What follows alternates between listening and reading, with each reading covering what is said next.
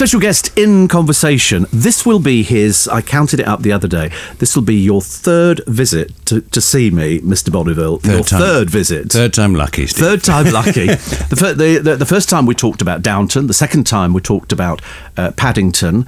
Now, of course, we've had the final Downton, but there's one more to go for Christmas. Yes, it's all a bit confusing because people say, oh, the last Downton's been, in fact, episode 9, which is the real final one, is on Christmas Day. Oh. Well, everybody's waiting for great things. Everybody was saying on the last one, they were going, oh, it was so good, it was the best thing on the television. But sad for you, because you've had this relationship with people for a long time now, and then it's like, I suppose, doing pantomime. At the end of it, you go, we'll keep in contact.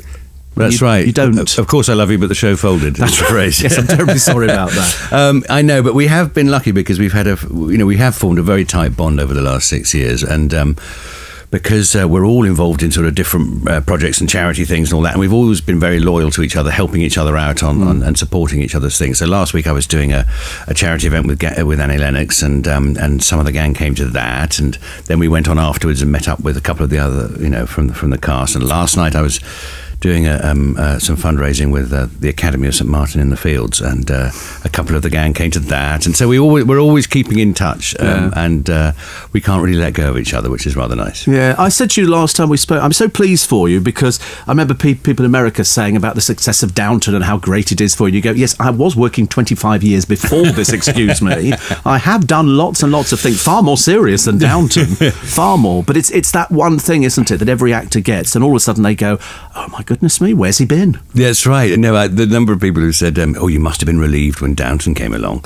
As I say, I have managed to eke out a living for 25 years and hopefully a few more years yet. But it has been the most extraordinary and wonderful thing to be part of. I'm enormously proud of it, and so thrilled that everyone's, so many people have taken it to their hearts. Yes. Oh, I bought the box there. Sorry, I have to admit to being a fan. But there again, I also bought into Paddington, because after we had the long chat, my brother's the biggest Paddington fan, and I've got Paddington artwork at home. Have you? Yes. Because I remember reading the books originally, and I tried to buy the original books, but they run so expensive, mainly due to you, because you bring the blasted film out, so all of a sudden the price of everything goes up. So original Paddington books go £300-400. You're kidding me. Seriously, wow. I wish I'd kept them all. I wish I'd kept them when I was young, but you read books and they get all tatty, but if I'd saved them pristine, they'd be worth a fortune. Absolutely. Well, I'm recording 11 of them at the moment on audio, and I'd forgotten, because I haven't read them properly since I was a kid, but they are gorgeous stories. Oh, they are. They're evocative of a certain era, or actually they're quite timeless. They really are. But just the innocent scrapes he gets into, and the warmth of his. And the innocence of his outlook is very, I find, very, very heartwarming. Yeah, and the film was funny, mainly because all of a sudden Paddington sort of came to life for us. We'd only ever seen him in the books and in the drawings. We didn't know more about him, but all of a sudden here he had a voice. We could hear his voice, and here we had the family, the Browns, who'd sort of taken him in, and it was all there for us. But it was so beautifully done, but when we were talking about the filming, you were saying, what I said, what are you acting with? And you said, well, sometimes a hat on a stick, which kind of makes it even more complicated as far as I'm concerned. It was, but I was completely blown away when I first saw the animation come to life, and as I probably said last time, within a couple of minutes of watching the film, I was there. I'd forgotten the bear wasn't real. And, you just believe it. Just believe it. Of course, but that's the whole fantasy. This time, Hugh's in to talk about something. It's far more. I wish it was frivolous. I wish I could sort of throw it to one side and go, oh, there's plenty of laughs in this bit, but there's not really, because he's just come back from India. He's been filming out there for WaterAid. Now, I seem to remember in the dark recesses of my mind, I've spoken to people about WaterAid before. This is where we can make a difference to people who don't have access to water, strange though it might seem in the year 2015. That's exactly right. And I was out there for a few days with WaterAid on my way to actually make a movie in India, so it tied in very well, and went to see two projects. One was sort of pre-intervention by WaterAid, one was post-intervention, and the contrast was absolutely astonishing. And it really, really drove home to me how much we take water for granted. We turn on a tap and clean water comes out. We can brush our teeth. We can wash our hands before we, go to the loo. We can flush our toilet and the waste goes. And, we can then get on with our day. But visiting a village where there is no access to clean water and sanitation, and where the sort of education in hygiene practices is zero. It's pretty devastating to see where you've got kids who are missing school because they're suffering from diarrhea. The whole village is going to the loo in the fields where they're actually growing their crops, and you've got water pumps that are ineffective and because they're lying below the ground level in this particular village, and the water they're pumping is infected. So you've got this cycle of just sort of illness, really, and to break that cycle is something that WaterAid and that we can do very simply. So the second village I visited, this is in Madhya Pradesh, which is about two and a half hours south of Agra, the Taj Mahal. And the second village I went to, where you've got kids who showed me their hand washing rituals. They have proper loos, because in the first village there were literally no loos in any of the houses. And the Indian government has said that every house should have has the right to a loo, has the right to proper hygiene and sanitation education. And so to see these clean, swept streets where they have and everyone in the village, chips in a monthly sort of tariff to keep the water pump going. They have an electric pump. There was a great pride in the fact that they were now able to, just look after themselves. WaterAid pulled out about 6 years ago, and now this particular village is thriving. So that the first thing they think about each day, a bit like us, isn't how to get water or clean water and provide for their family. They can actually nearly take it for granted, but they can at least turn on a pump, right. And have clean water come out. They can go to the loo in their own home because they've had toilets built. Their streets aren't full of manure and so forth because they've got proper drainage, and they don't go out and go to the loo in their crops. And they can then get on with their day and building their lives. It's a really simple thing, and at the moment what's fantastic is that the government is going to match every pound donated over the next 3 months, and so we're calling this Deliver Life, and it's really a specific targeted campaign to provide money for health centres so that no child is born or we can reduce the number of children born in unsafe conditions, because one of the biggest killers is unhygienic conditions for the midwife and the mum. I think it's 1 in 5 children die because of lack of good hygiene and clean water simply in the delivery room. Isn't it funny? Something as simple as water, which, as you say, we take for granted. We were talking about Hong Kong earlier because Hugh's going to be going out there shortly. We couldn't drink out of the tap in Hong Kong when we were there. You had to boil. They don't even have the facility of boiling. They just don't have the water. It's under the ground, but it takes money to get it out of the ground. Yeah. So it costs something like 15 quid to provide in this particular campaign to provide good water and sanitation, and so much is about 15 quid. Yeah, just in one health centre to actually just turn it around and make sure that they have decent sanitation. And as always, as with everything, it's education that really counts. And to be in this particular village where I was, and these kids at this school who were beaming and smiling, they have 100% attendance record because no one's getting ill from the lack of hygiene and decent water. They're able to go back into their homes and teach their family about, we wash our hands, this is how we wash our hands. They're so proud to be there, though, aren't they? Exactly. They're so pleased. And it's so sort of enabling, that slightly overused words, but and empowering to see the kids, proudly teaching the next, their seniors about the way that their lives have changed and that they can, help each other. So it's a simple thing. So a little donation goes a long, long way, particularly at the moment with the government doubling every pound donated. We are actually really good, I think, in this country at giving to the plight of other people. We've just been conditioned over the years that it's a case of, if you've got £1, somebody can use that to really great advantage. You can change somebody's life with something as simple as £1. That's right. And I've always been, with the charities I've been lucky enough to be associated with, I've always taken care to make sure that the money is going in the right place, because we all have big hearts. We're all human and we all want to help others.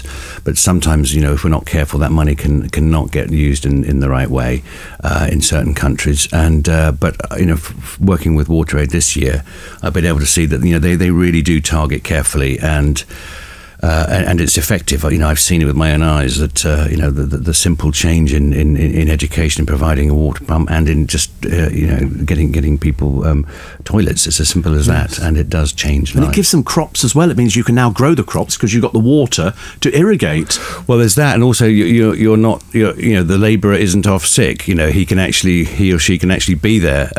It's such a simple cycle, and it takes sometimes quite a lot to educate people to make the link between the illness they're getting and the water that they have and the sanitation they're using. It all goes back. I mean, a lot of this goes back to you think of Britain in the middle of the 19th century, where we were plagued with cholera, and it was only the Great Stink of 40 something. Yes. Not Sir Peter Bazalgette. This is Sir Joseph Bazalgette. Joseph. He was Peter would have been a bit of a stretch. He created the sewers, the great mighty sewers under London, and within 5 years, cholera had gone because the effluent and everything that was building up in the centre of London was being literally swept out. People chuck stuff out of windows. Fleet Street, the River Fleet used to run down the middle. Exactly. People would throw things. You could find dead carcasses in there of animals and everything else. People urinated in there. I mean, London was pretty bad. It was pretty bad, and of course, it was only when the Great Stink really hit the Houses of Parliament that, of course, something was done. Yes, they used to have to put up big curtains slaked with lime to keep the stench out. It was so bad on the Thames. We tend to forget that it wasn't that far back. It's not that far. It wasn't that far back. Exactly. Now we are much better. Thank you to Mr. Bazalgette. Yes, very kind of him. Very kind. All right, listen, I'll give you a website detail in a moment. We'll have more from Hugh after this. Special guest in conversation, Hugh Bonneville's back. This time we've sent him to India. I wish I could say we've sent him to India. Who actually approached you about going out there? Because I know you do a lot of charitable stuff, but does it work that people will write to you and say, listen, we'd like you to come out to India to see this and see if we can get your support behind it? Well, there was a very simple connection to Downton Abbey, because about a year ago when we were launching Series 5, there was a photograph of myself and Laura Carmichael, who plays Lady Edith, in front of our fireplace with a water bottle on the mantelpiece by mistake. It was meant to have been cropped out, and somehow that little button on the computer didn't work. So this photograph was launched to the world, and it became a sort of, it went viral, as they say, and became a huge joke. But luckily, our wonderful PR people turned it around overnight, and by the next day, we were all posing with water bottles saying donate to WaterAid. And as a result of that, they approached me and said, would I care to be an ambassador for them? And it seemed a very good and logical fit after our water era, and so I've been getting to know them this year, and I happened to be going to do a movie in India, in Jodhpur, with Gillian Anderson, directed by Gurinder Chadha, who did Bend It Like Beckham, all about the partition of India in 47. Oh, wow. And so tied it in with a bit of a road trip to go to Madhya Pradesh, these villages south of Agra, before going on to Jodhpur to do the film. Did it actually shock you when you went over there? Were you prepared that, I know we've seen images on the television, but it doesn't hit home until you actually are there and you see it? I hadn't been to India since 1982, when I was backpacking after school, and I love India. I love the noise and the bustle and the smells and the colours and the contrasts. It is the most confusing and wonderful country. And I think the extremes of, you see the Maharajas' palaces in Rajasthan, and this incredible opulence that was there, both in the architecture and in the lifestyle. Maharajas who would be given their weight in gold each year by their grateful serfs. Like Downton Abbey, and yet this extreme poverty. I hadn't in 1982 when I went there been to as remote a location as we went to on this little trip, and it was staggering. I mean, to go with a 10-year-old boy, this little lad called Pradeep, who is a very bright lad, and he goes to this school. He walks, I think several miles to come to this school in this village. And I said, well, so where do you go to the loo? And he walked me out to this field about sort of 300 meters from the school, and he says, over there, pointing at the barley crop. And I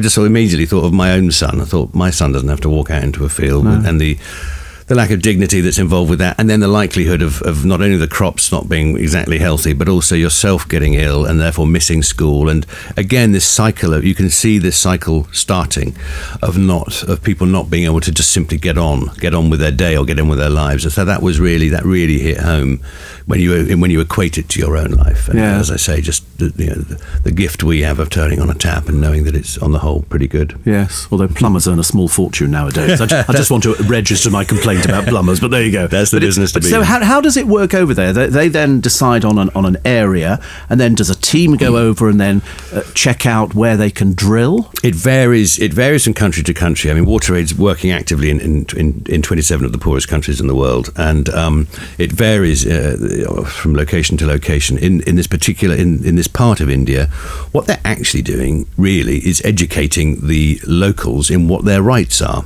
because a lot of these rural communities don't actually know that the government has said every home should have a toilet, and that by 2017, I think it is, we are not going to every school will have a toilet, and by 2019, I think it is, there will be no open defecation, as it's called.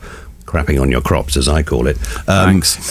In India, I think that's a very ambitious. I mean, there are 650 million people across the world who don't have access to clean water, and there are I think it's 65 million within India itself. I mean, it's a population of 1 billion, so there's a huge number of people. I mean, the population of Britain, doesn't have access to clean water and good sanitation facilities within India, so it's a big challenge to turn that around. But so WaterAid is really educating the local communities in what their rights are, and not in some cases, yes, they are digging wells and providing pumps, but really it's about empowering the locals and telling them what they can and can't, what they can expect from the local government.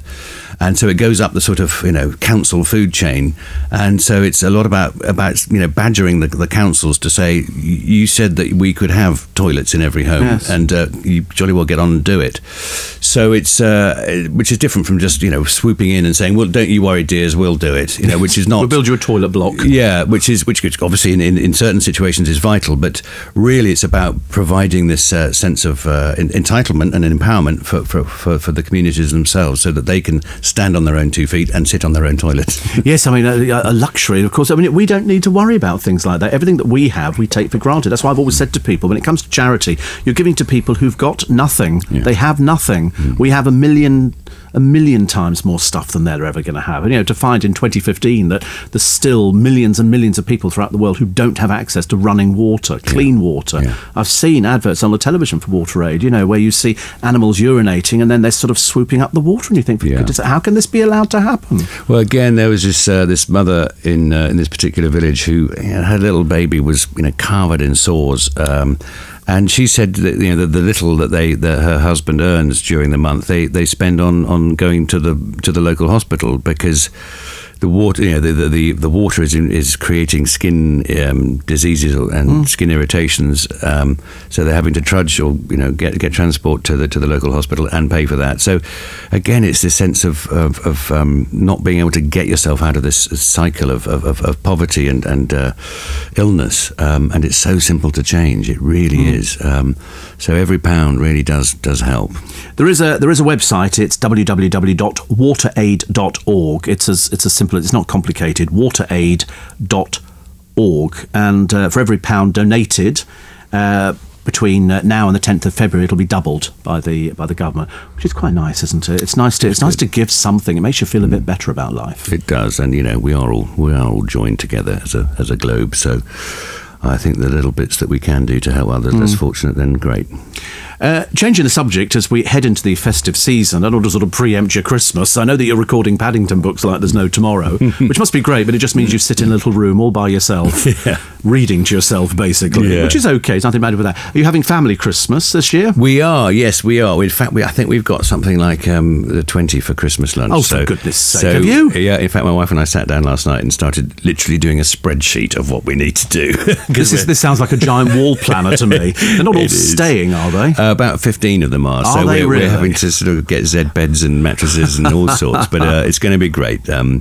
getting all various tendrils of the family together. And do you do traditional Christmas? Do you like something, or do you do stuff that your childhood was based on? Pretty much. I mean, there's a fairly standard ritual of decorating the tree, right. And you put that up when? We put that up around, well, it depends. Probably around about, I think we'll do it about the 12th of December, something like that. Oh, right, that's not too bad. Granny sends the advent calendar, so we have to go through that. And of course, Father Christmas and I think I saw the sled last year because there was a heck of a burn mark on the lawn. And you have to put stuff out for... Oh, gosh, yes. yes. No, the mince pie and the carrot, of wine. Yes. Yeah. Oh, the glass of wine. Oh, yeah. Oh, very posh house. Yes. We just got milk in our place. We couldn't afford the wine. And do you spend a lot of money on presents, or are you quite good? We've sort of gone down the route of now that we're all I insist on having a stocking. I mean, I would be devastated if Father Christmas didn't bring me a stocking. Did you get satsumas and nuts in it? Oh, yeah. Yeah, that's very important. But we're not crazily extravagant, and we sort of decided that it's all for the kids. So we don't. The grown-ups tend not to give each other presents. It's really we give each other's kids the presents. Yes. Except for me, I insist on presents for me. Oh, well, I wouldn't know if somebody said to me, "What would you buy Hugh Bonneville for Christmas?" I wouldn't have the faintest. I thought a smoking jacket or something like that'd be quite nice. I don't know. What do you need? You get to a certain time in your life where people say, "What do you want for Christmas?" You say, "Well, actually, I don't want anything." Yeah. Surprise me with something. I want my family to give a donation to WaterAid. How about that? Oh, honestly, now that is the worst thing I could ever hear you say on this programme. A donation to what? No, but then they could give a very big donation. They could give it. Do you have limits on? When I was younger, my parents used to say, well, obviously a long time ago, they said it was £25 for your Christmas present, and if it went over that, then that doubled up as your birthday present as well. Well, that's a very good policy. Yes. No, we do sort of have a limit. What I'm really, can I tell you though, Steve? Yeah. What I'm really looking forward to this Christmas, I did get tickets for the Magic Circle Christmas show. Oh, you didn't? Yeah. Are you coming on my one? Well, I'm not sure. We're going on the 29th of... oh, no, I've got New Year's... Because you came to one of my ones. Yeah. Oh, good for you. Yeah. But Felix loves magic. Yes, absolutely. But I did have to... I was virtually there, on the phone, because they go in seconds. They do, yes. So I was very excited that we managed to get... Oh, I'm very pleased you're going back second time. I've got a number of people this year. I'm doing New Year's Day down there with the show, and it's very nice. You'll like it. When was the last time you were there? About 2 years ago. About 2 years ago. Yeah. Ooh. I think you're going to be in for a treat this year. I think it's great because you can go to the Magic Circle and you can watch. It's not on television. You're watching it as close up, and then it's a nice little theatre there, and you can go to the museum. How old's Felix now? He's 14. See, just the right age for learning. Yes. And in fact, I'll tell you who has a very nice Christmas present. Dynamo's got a magic set out. Oh, really? Dynamo has them. Now, the reason I'm mentioning this is because this is an unusual magic set. Normal magic sets have sort of bog standard things that have been in there for... I'm sorry to talk shop, but it's the same thing's been in there for years. Dynamo's magic set is got some really unusual stuff. Fantastic. Well, okay, that was a good plug, Steve. I'm going straight to Hamleys. Absolutely. And the rest of you can log on to wateraid.org, www.wateraid.org. Hugh, always a pleasure. Thank you. Lovely to see you. Thanks. When you're making a show or a piece of theatre, whatever it is, but then suddenly you get nominated for an award and you think, oh, how lovely. And then you're in a race you never asked to be in. And suddenly you're thinking, suddenly I'm a loser because I didn't win it. It's a very odd thing.